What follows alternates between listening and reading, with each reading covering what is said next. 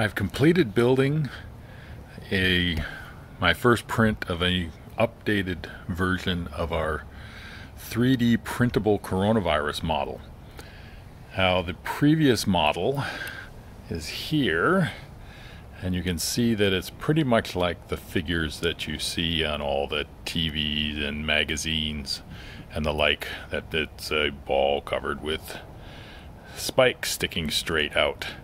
And this was based on data that was available at the beginning of the pandemic, but it was mainly based on structures of other coronaviruses, not the SARS-CoV-2 virus.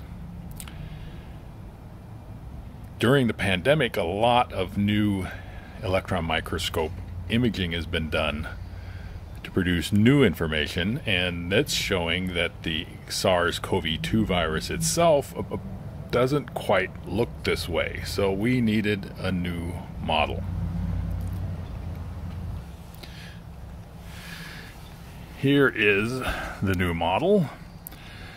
The principal feature that's immediately visible is there are a lot fewer spikes than were originally thought.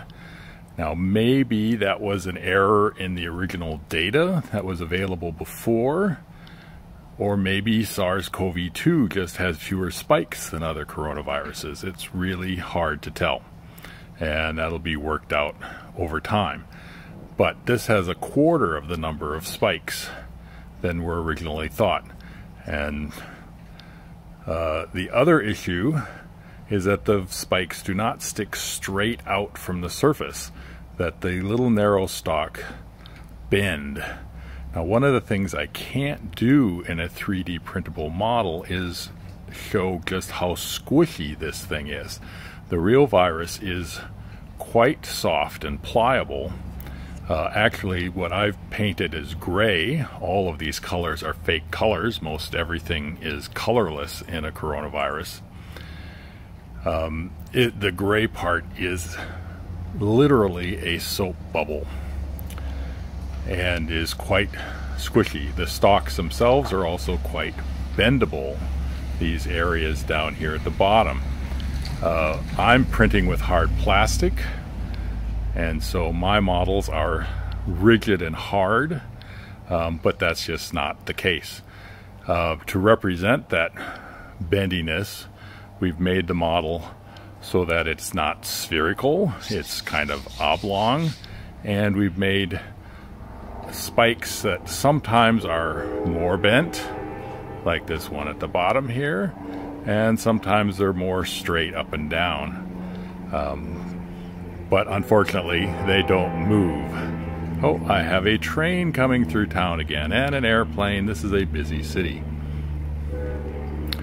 One of the practical details, this particular model I built with a flat bottom so I can use it as a paperweight without it having to sit on its spikes and be unstable.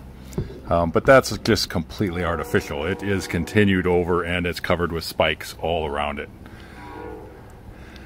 Now, the details of the model are that there are three different kinds of proteins here.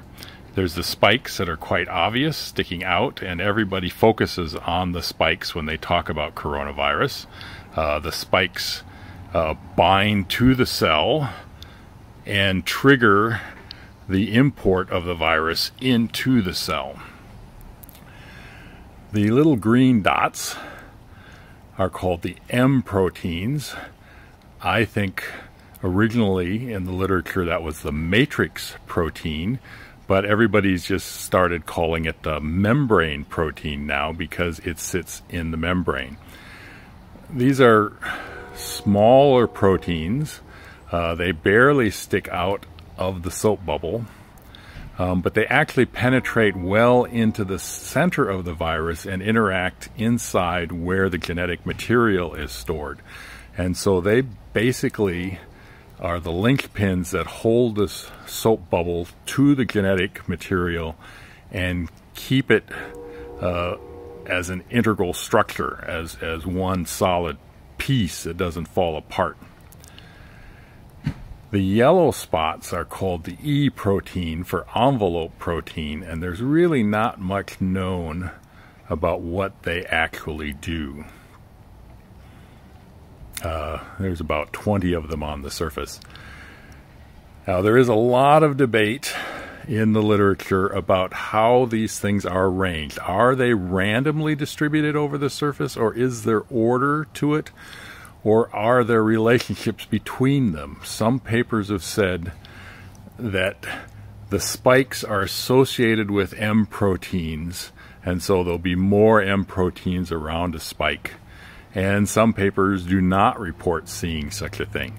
Other papers report that there are more M proteins around areas where the curvature is greater and fewer M proteins where the curvature of the surface is less.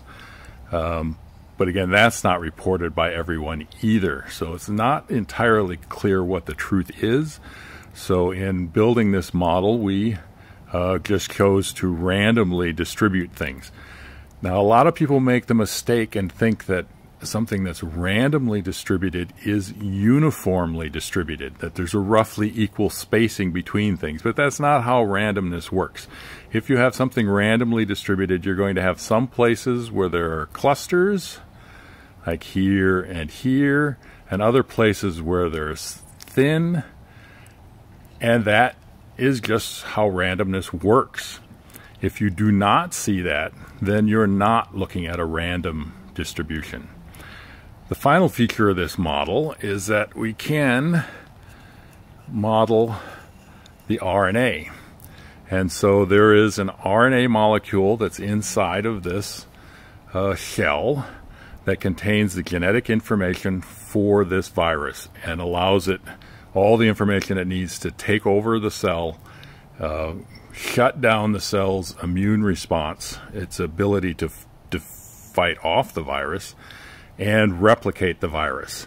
And that RNA is a big molecule, and this isn't working great. It tends to get tangled up inside, which is why this is not how it comes out. So there's actually about 10 feet long piece of RNA that I've stuffed in here that all comes out into your cell and is interpreted as genetic instructions by the cell to start making proteins that the virus needs to replicate.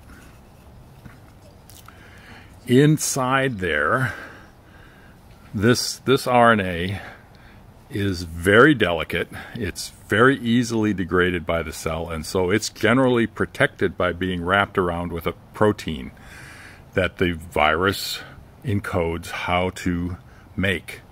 But very little is known about how that actually works, and so I don't have a model for that. I just have this model for this long, thin piece of RNA. Now you can compare this virus to other kind of virus. So this is, on the same scale, a rhinovirus, which is a common cold virus. It also infects the lungs, of course. But you see, it is quite a bit different in shape. It has no gray parts. It has no membrane. It is a solid protein ball with the RNA on the inside. The blue spots are like the spikes. They bind to the cell and cause the cell to ingest it to get that RNA into the cell. And the green parts of the rhinovirus correspond to the green parts of the coronavirus, that they give the virus a shape, a structure, and they also reach inside and interact with the RNA and hold the whole thing together. So viruses tend to have these similar sorts of things. There's got to be some way to get into the cell, some way to hold the virus together and protect it, and the genetic material on the inside that you're not going to see from the outside. Now, I have another model here of poliovirus, and you see this scale, this is indistinguishable from the rhinovirus. And the main difference is that this receptor has a slightly different shape. This one will bind to a protein that's on the surface of lungs and nasal tissue, and therefore it's a respiratory illness. Poliovirus will bind to a protein that's on the surface of intestinal cells, and yes, polio is mainly an intestinal disease. Only if you have a serious infection that gets into your blood will it also infect nervous tissue and cause paralysis. So, vastly different sorts of shapes, but every piece has an analog in the other ones because these are basic functions that have to be performed by a virus.